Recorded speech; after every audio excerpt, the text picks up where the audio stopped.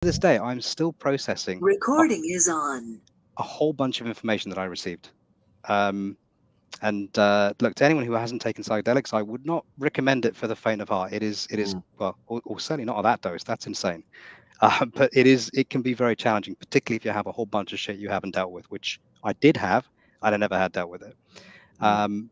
But it was remarkable. It was almost like having 10 years of psychotherapy in 7 hours. It was absolutely crazy. Well, and so when you came out of that, you instantly knew that these different paths for you were the right. I mean, is that when you decided, hey, I'm about to bounce from investment banking and do my own thing? I mean, was that part of the process? No, I mean, the thing is, it took about 18 months for. I mean, look, it had a dramatic effect. I mean, look, not to say I was a bad guy. I mean, I always try to do the right thing by my clients. I never try. I was always being told off by my MDs, hey, why are you not screwing these clients harder? And my response would be because we're not in the business of ripping people off. We have to make money. I get it, but I'm trying to build a business and a franchise. And if I screw my clients, I won't have them next year. So why would I do that? So it Yeah. wasn't that I was a bad dude. I was the opposite. I was actually very good to my clients. But it dramatically changed my belief system. And it's like anything, when you work in a very toxic environment, you build this facade and you put on this mask. Hmm. Not a COVID mask, obviously, metaphorical mask. Um, and you build this personality that thrives in that environment, which, by the way, is not a good personality to have. So it kind of allowed me to shed that. But yeah, it had a radical effect on me. And I realized one of the most powerful things I realized was not getting angry, not getting pissed off is a superpower. It really is, because in an Wow. environment full of hotheads where everyone's losing their shit all the time, to be able to stay calm is incredible. And I think it certainly helps with my trading as well. I think it really it has changed my approach to everything. And don't get me wrong, I get pissed off. I still get agitated, and I get annoyed when shit happens that I'm not happy with. But the old me would have got pissed off and angry for a couple of days or a week or two. The me now, post my heroic, Jesus, heroic dose, maybe that doesn't even sum up what the hell I did. My extremely heroic dose. Yeah, I might get pissed off for 5-10 minutes, and I'll basically be back to myself within 20. So it's kind of shortened that whole cycle of bullshit that we all go through, which is incredibly powerful. And to be fair, I haven't done it ever since, because it was such a fun experience. I suspect I probably will do it again at some point. A friend of mine, actually, in the UK, has just been approved to offer psychedelic therapy using MDMA, psilocybin, and I believe LSD, but I need to double check, which is amazing. So this is the first time in the UK this has been made available. And Wow. so I think with a doctor with me rather than me alone in a room, wondering whether my wife is going to begin to question my sanity when she opens the door and finds me crawling to the bathroom. Yeah, that kind of stuff. That's Yeah. Set and setting, right, Manu? But this is the funny thing.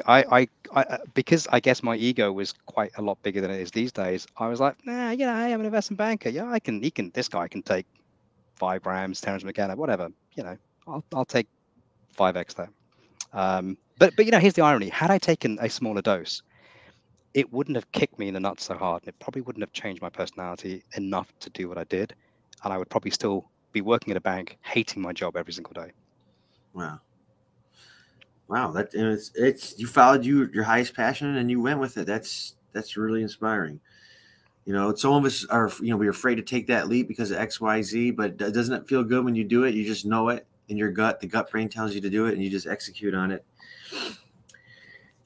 Yeah, look, it's incredible, but often you still have that awful feeling, thinking, "Holy shit, is this going to work out? Is this going to get a play?" You always have doubts, and it's Hmm. it's your ego coming back to try and take control of your higher self. But ultimately, if I look at the way I've dealt with the last 2 years, it's crazy. I've actually, I mean, look, I guess we've all had moments where it's a little bit depressing when you see what's happening, and you see the consequences of the government actions.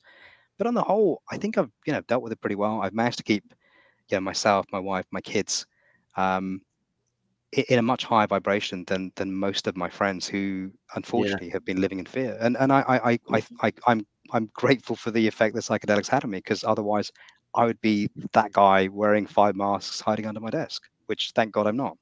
Yeah, I mean, absolutely. I mean, that just to point out, we have, just a few folks on this call, but just ask yourself, everybody on this call, how amazing it is to just not be in fear. We're angry and we get more frustrated at the stupidity of it, and maybe saddened and angry at some of the higher crimes. But imagine if we really believed that there's people were getting sick and there's little viruses floating around that are infecting people and we need to wear masks. I mean, that's a whole other level of stress these guys are dealing with, So I feel like we're pretty blessed that we kind of just naturally just aggravate. I mean, it's sort of just through a synchronicity that we're even all on this call. I mean, I just forget, man. I don't even remember who invited you. It doesn't even matter. But it's it was you. I was good. yeah. So I think we were on the Dollar Vigilante Crypto Vigilante chat. Sorry, and I can't remember what it was. I asked a couple of questions on Monero, and was just getting some utter bullshit answers. And I think you might have actually given me some decent ones. And yeah, that's kind of when we started Great. speaking.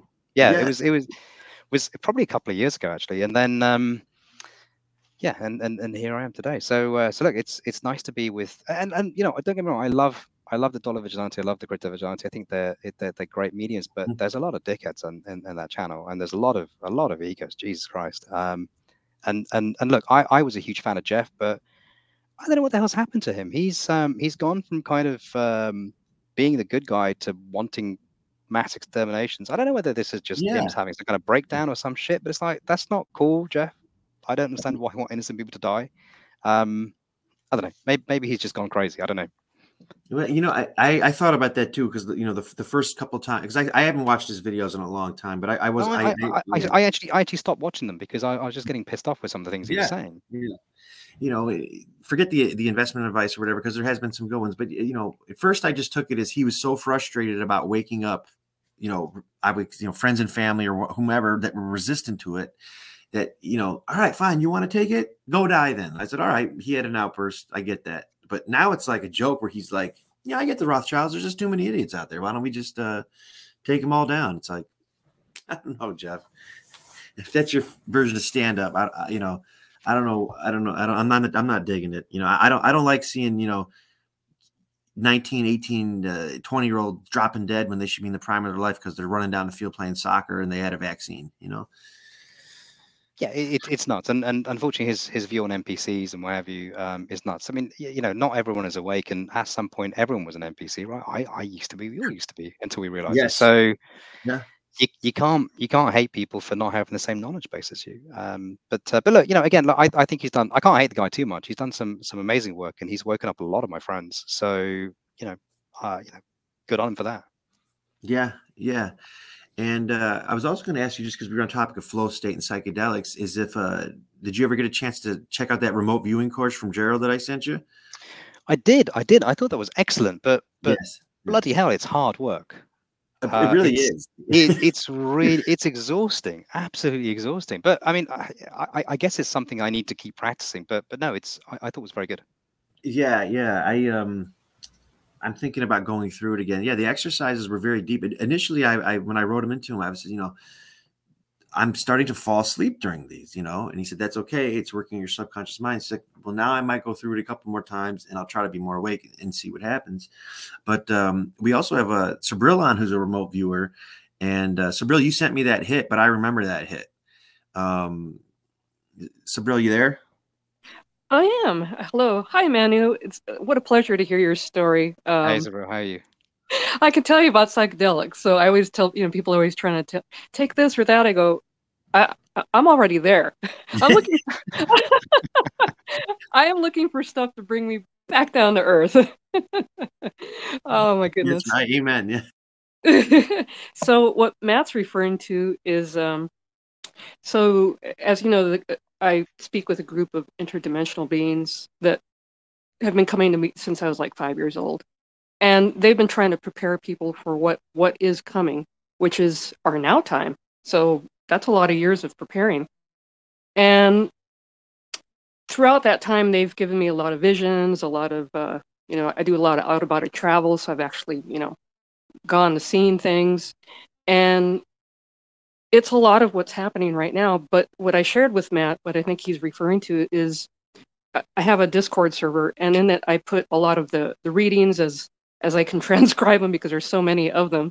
And I'll share the one that I have from it was November 27th of last year. So if you listen to the last podcast I did, episode 6, I speak about it there. But here it is briefly. November 27th, 2021. Landal, who's my spirit guide, told me, soldiers on a beach, dying, and being sucked into the sand, turning and burning as their ashes float away in the breeze. This is what is coming. And I said, actual soldiers? And he says, yes, buildings burning, unrecognizable cities. Doesn't mean the whole planet, but you will see it. Fighting in the streets, fire in the hills, blood in the water. And I sent that to Matt because he doesn't always, he's so busy, he doesn't get a chance to check on things. I said, wow, these are the things when you're a remote viewer that you see things and you don't want them to happen, but here you are being shown things so that you can have the opportunity to have clients all over the world. So I give them the information and say, here's, make of it what you wish, but here's what I received on this day. And I've been mentioning in the channel that I've got a couple contacts in Ukraine that got prepared the best they could, but at some point, that's all they can do. A couple of them are elderly, so they are where they are. So it's as you said, it can be. It's a little bit of a bummer sometimes to see the future when you see scenarios like that. But to bring the room back up, the one thing that Landal has shared is, how did I put it one time? We're going through, when you go through a storm, it's very dark and there's a lot of devastation, especially if it's a hurricane force, but there's always that tail end right before you hit the light. And I feel that like I think you said, Manu, we're still going to go through a period of time, but then after that, we're going to see this renaissance of change. And that's what I'm really, really hanging in for and trying to give that encouragement to everyone to just prepare the best you can, hang in there. A lot of this is going to come to pass and be brought to light. And then we're going to get to experience just, some people call it, 5D living, moving, Bashar mentions it, right? Moving up a vibration. It's exciting if we can get through it. So I've got a question for you, and look, I think we will get through this. I think there's too many of us that have woken up to this, and I think they need a critical mass to be asleep and to follow their narrative, and I don't think they have it anymore. So I don't think they have the capacity to push this reality in the direction they wanted to. But I've got a question for you. So I spend a lot of time working with deep learning, artificial intelligence, and what is really insane about this, and what completely blew my mind in 2017, 2018 when I first came across this, was effectively when you have a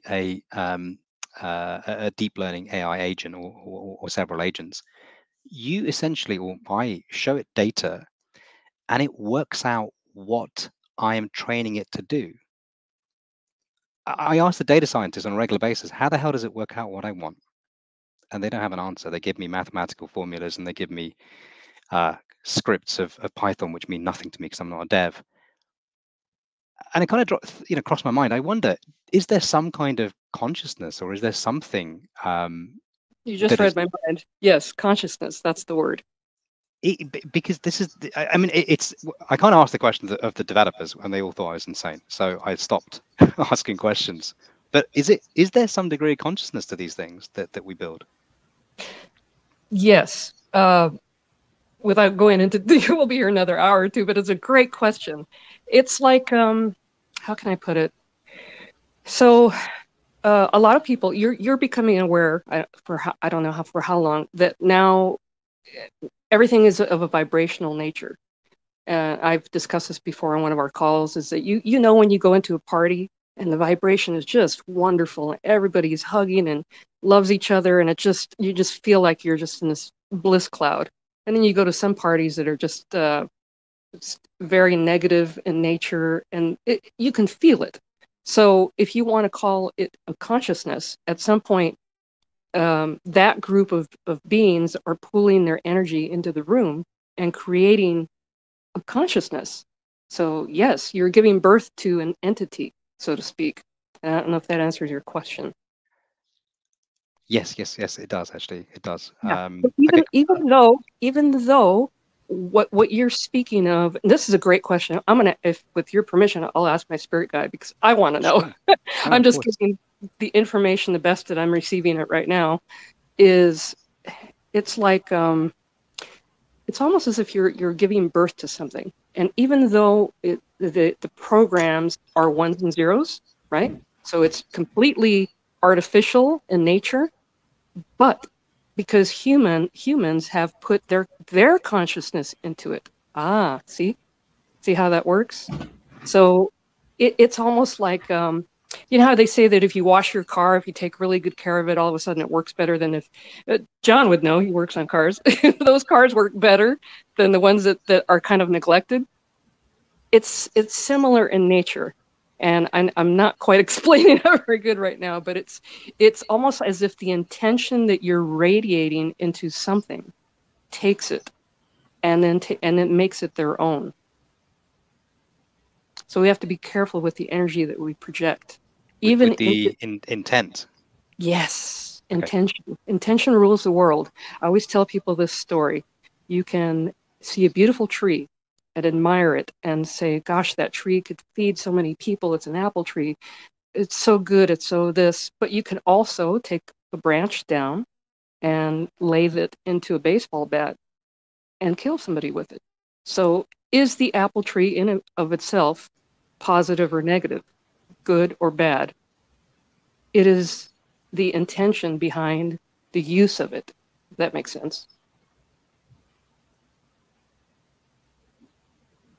Sabril, Yeah. that does, yeah, that makes total sense. I just wanted to add to that.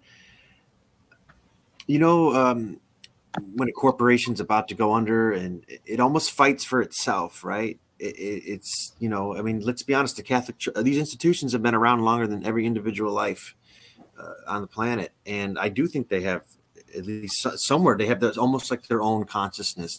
Humans get born into them, and then they just, you know, the Catholic Church is there. It's going to be there tomorrow. It was there 100 years ago, and they almost take on a life of their own. So, you know, what is consciousness? We are, you know, projecting the movie reality out and then filtering it back, and we are the only observers of the screen. But are we holding the whole film out all at once and seeing it all from that perspective? And I think that's, you know, what those that we say are a little bit more aware, they're seeking that, try to do. But yeah, I'm with you on that. You know, consciousness affects card games, and there's been many experiments. I forget what the institute was. They were just working on it. Could consciousness and intention even affect random probabilities in certain distributions of cards or numbers that people were picking? And yes, they did. So Exactly. Even that experiment where I'm sure you've all seen it, where they're shooting the photons through, and it's the intention of the person operating the machinery that determines the outcome. How's that? yeah.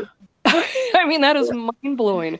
So if that person's operating that machine and saying it's going to hit this, there's more of a probability of that happening than if there were no intention put into it whatsoever.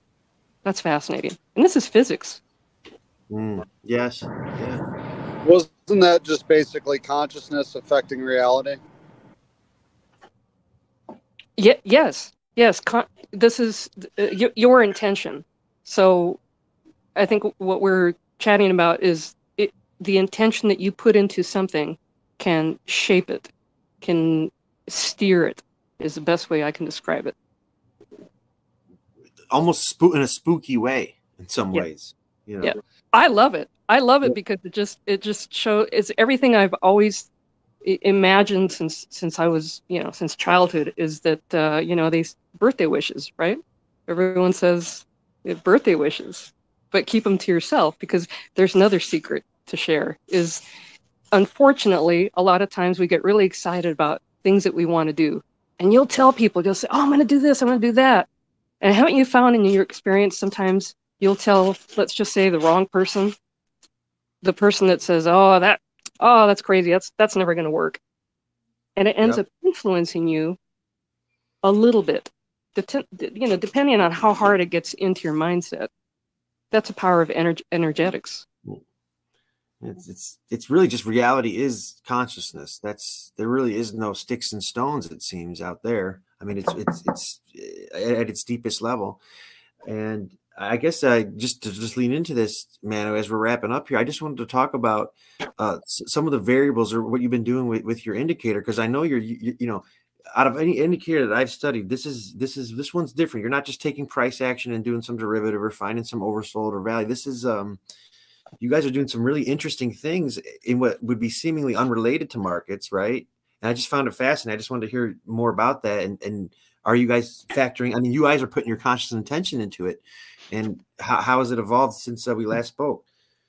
Yeah, so yeah, look, absolutely. So essentially, if I give you just a really brief summary of kind of AI, because again, this is probably one of the most abused words in financial markets. Everyone has AI, but the truth is most people don't. Um, but if you think about what most people use, most people when they talk about AI are actually talking about algos, where like a human would hard code a framework, a more complex version of if this then that. Um, the the next evolution of that is what's called machine learning, which has been around for probably about 4 or 5 decades. What's really important to understand about deep learning, this is something that's quite new, and it only really began to evolve about a decade ago. And the reason that it evolved was twofold. One was, back in 2012 we didn't really have enough data. We now have shitloads of data. And the second was processing power. So if you think about Moore's law, so the number of transistors in a microchip double every 2 years and the price halves. Well, in 2012, that kind of stopped because unfortunately you ran out of atoms in between the transistors, so the microchips couldn't work properly.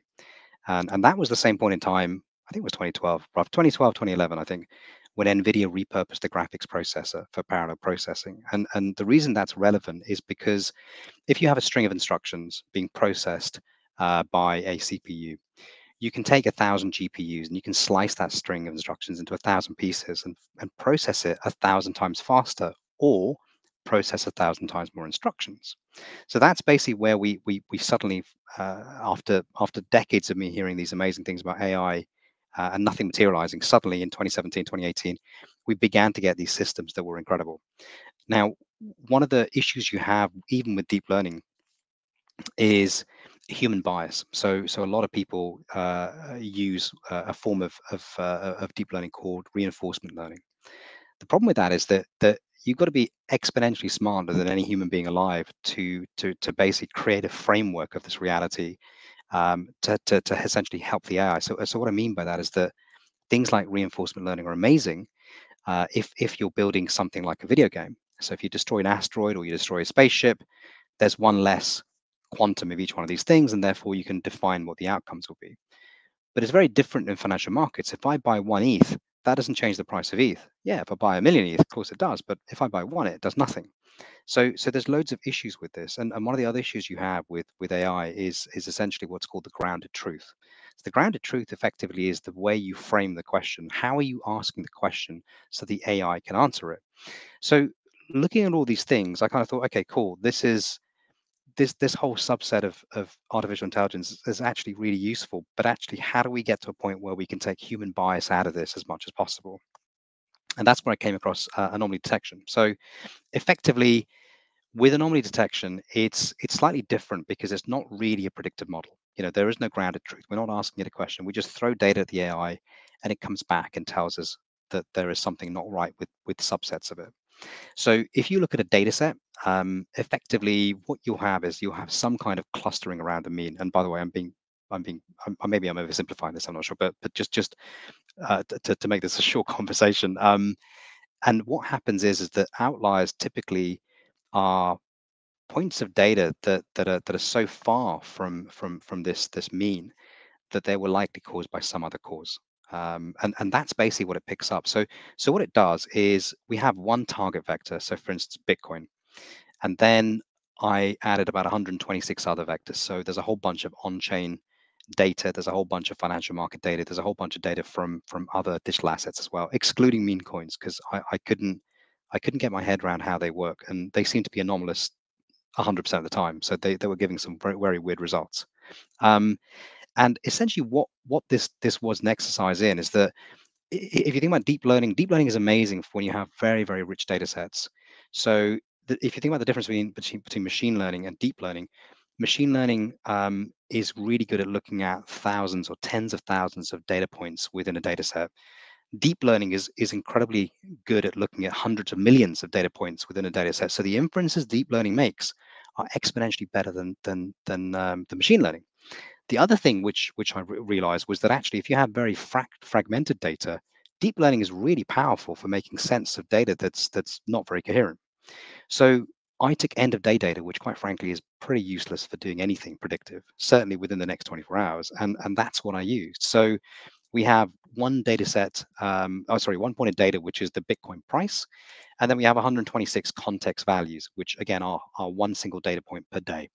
And from that, the AI was able to make predictions about essentially large asymmetric events, but also actually it's really good at potentially picking out reversals. Now, sadly, it's only accurate at the moment about 70% of the time. For Bitcoin, for some of the other assets, it's actually much better. Weirdly, for Cardano, it's about 75, 80%. And essentially, this is just the first version of this.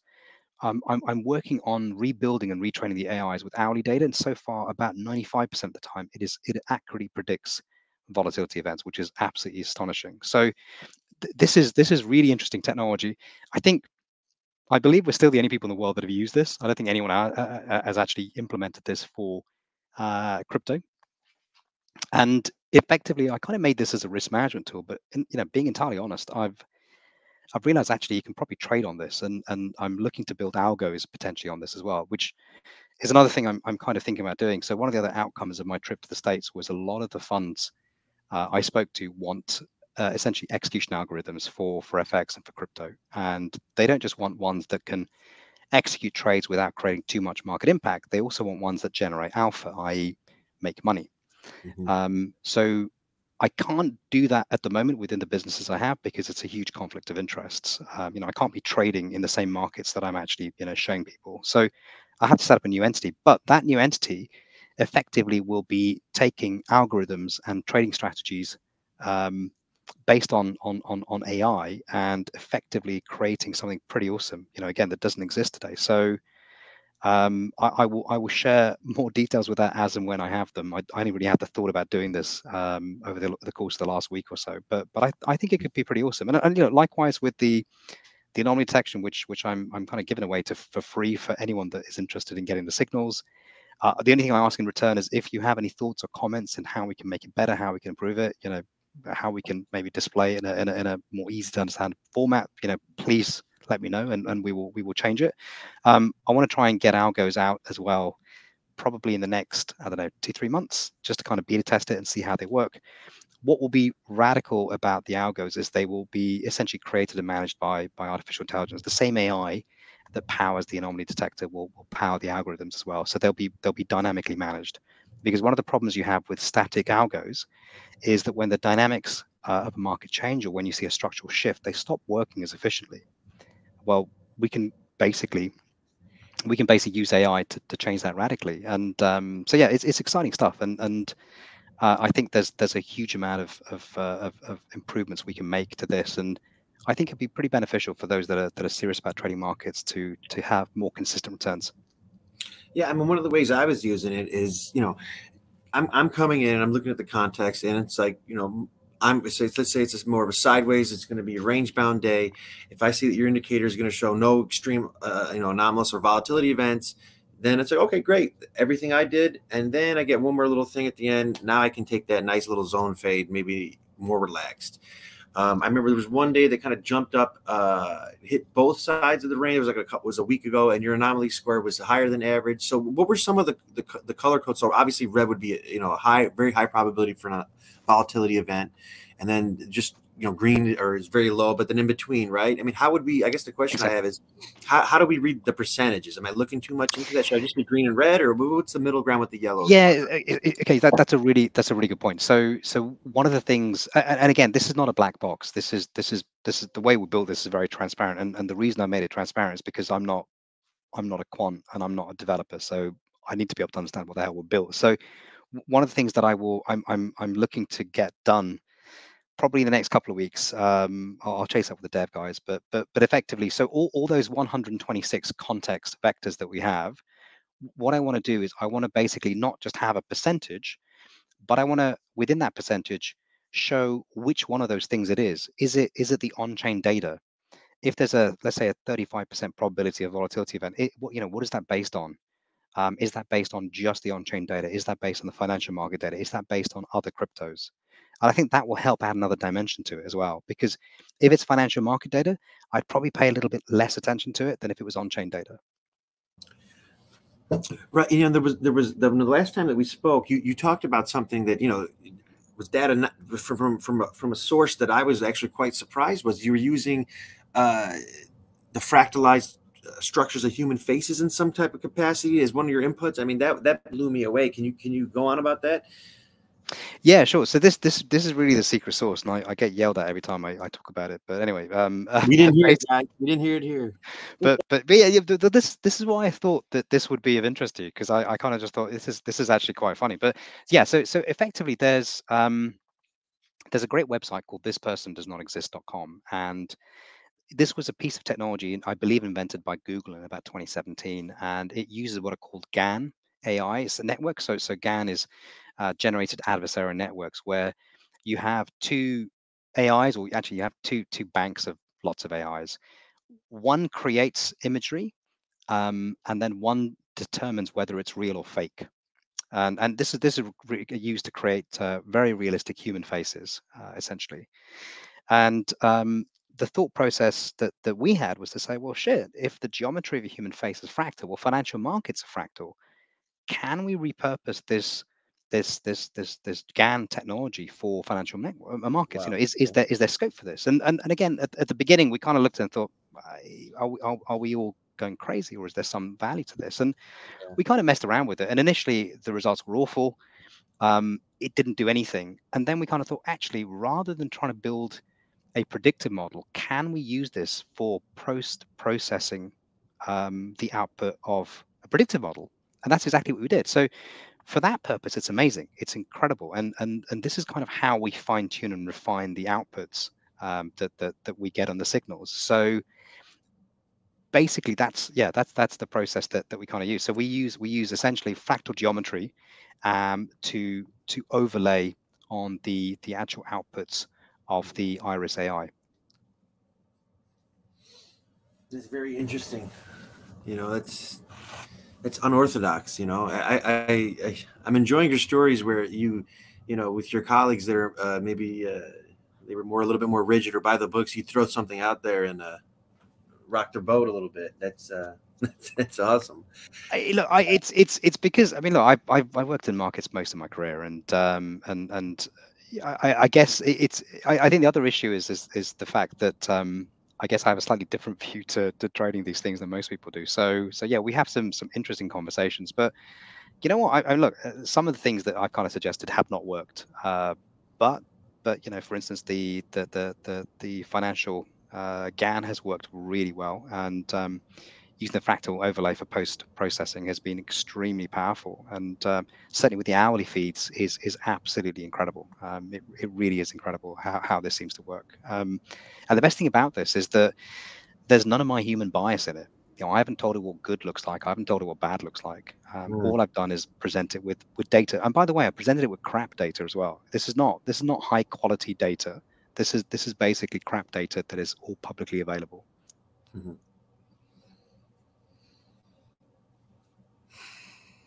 But look, this is just stage one of what I intend to do with this. I think there's some some real mileage in turning some of these outputs into algos as well for trading purposes. And it's one of those things that, because here's the thing, when you're trading in a market, it's not static. If you're trading in, whether it's an FX market or whether it's a digital asset market, people will be looking at what you're doing to the market and how you're trading, and they'll be learning against you, and they'll be basically trying to undo whatever you're doing. So if you're doing some kind of arbitrage in FX, when I first got into FX in, was it 2003? I sit next to one of the traders, and he would manually arbitrage euro dollar with euro sterling and pound dollar, which is crazy, because you had like 5 seconds, 6 seconds.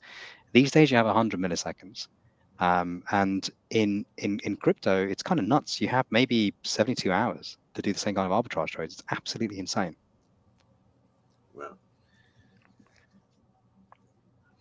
Well, folks, Manu, we're getting towards the close here. I don't want to take any more of your time here, but I have one final question. Sure. And anyone else, on mute, ask Manu whatever you want here. But I wanted to ask you, what are some of your colleagues? I know, like you said, they're not really into the DeFi yet, but they want to be. What are their thoughts, and what are your thoughts on Polkadot and Theta?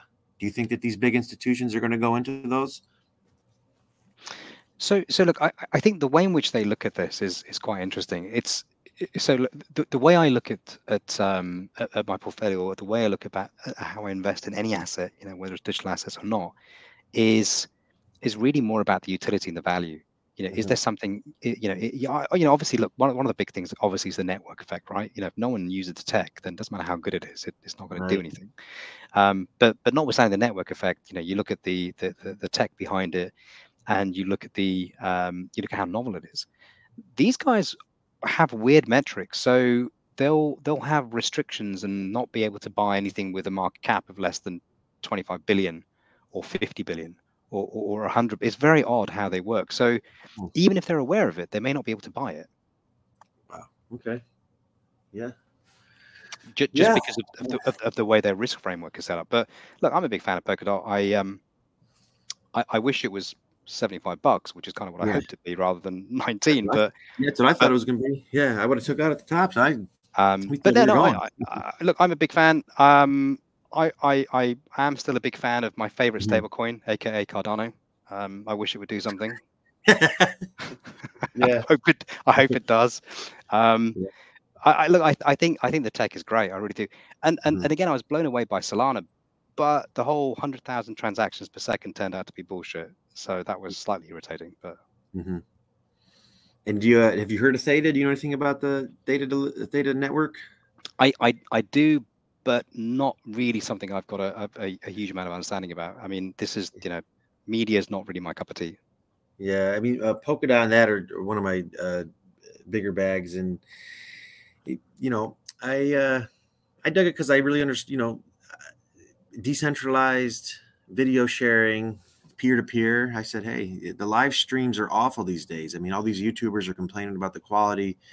So I was like, okay, I'm going to go with that. So, yeah, like you said, the best we can do really is go with something with value and hope the network effect takes place, because trying to guess what the big institutions are going to do all the time is tough unless you got some insider info like we got from you today. So.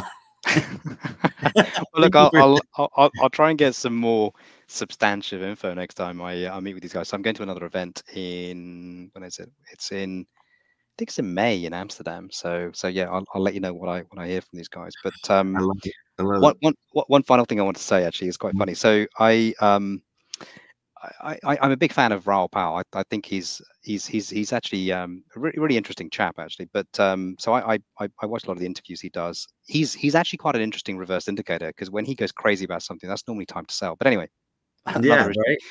So there's a hedge fund manager called Hugh Hendry, who I used to absolutely love during the last financial market crisis in 2008, just because he was very outspoken, had some very interesting views, and he was a contrarian, and so I thought he was quite cool. It turned out he was actually just batshit crazy, which is interesting. But what's hilarious is this man is so anti-crypto, it's unbelievable, and he hates crypto with every single bone in his body. And he hates NFTs, and so I thought it'd be quite funny to make a piece of artwork with his face made of Bitcoin.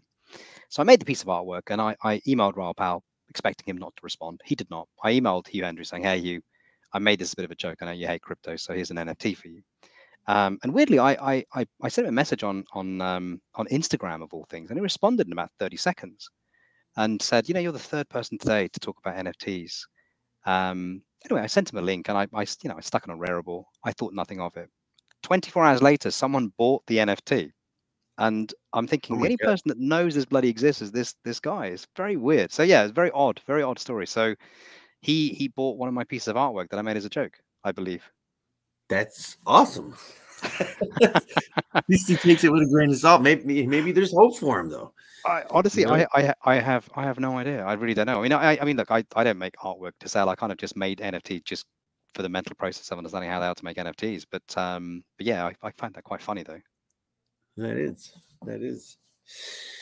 Manu, thank you so much for coming on, man. This was I'm blown away every time we get to speak, and then everyone else Hey, too no that problem. contributed. Sabril too. I mean, it's just this is such a great group, and I'm blessed to have you guys all in my life. So thank you so much.